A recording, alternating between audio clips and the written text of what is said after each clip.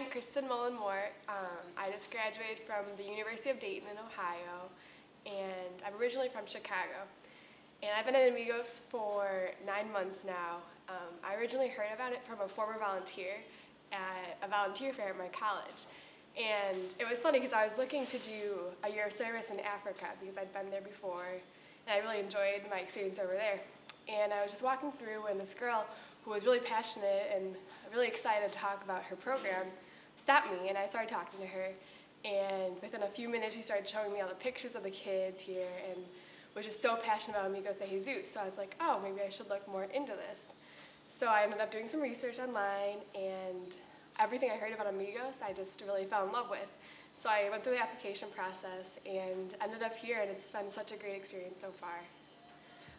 I studied music education in college, and it's been really cool because before me coming here, there wasn't really much of a music presence. So since I've been here this year, I've been able to do music classes at the school, do liturgy music during the masses that we have at the Ogar, and it's just been really cool to see the kids who maybe not are so successful in other aspects of life at the Ogar have been really thriving in the music class.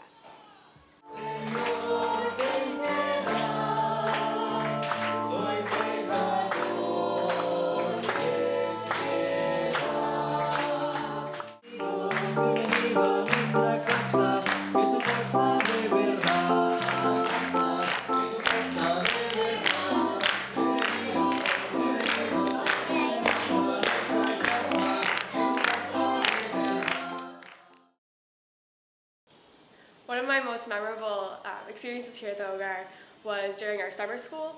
I had been teaching music classes and we were preparing for a music concert. And I had a bunch of kids in them, but one kid in particular named Carlitos really stuck out. He had been struggling a lot with emotional things, with behavior problems, and had been getting in trouble a lot.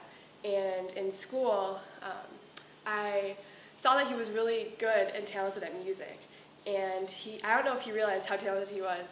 So we were preparing this drum concert. We did Nino del Tambor, the little drummer boy, and there was a spot for a drum solo. So I ended up giving him this drum solo, and the whole time he was playing, his eyes were just lit up, huge smile on his face, and it was so cool to see him get such a positive experience out of it and such positive feedback, and everyone was so proud of him, and he was just beaming the whole time he was playing.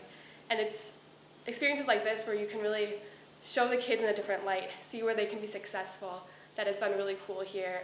Being able to share something I'm so passionate about in music, and being able to see a kid who maybe hadn't had a chance to really showcase that before, and he is just so talented in that area. And it was really awesome to see how excited and proud of himself he was from that experience.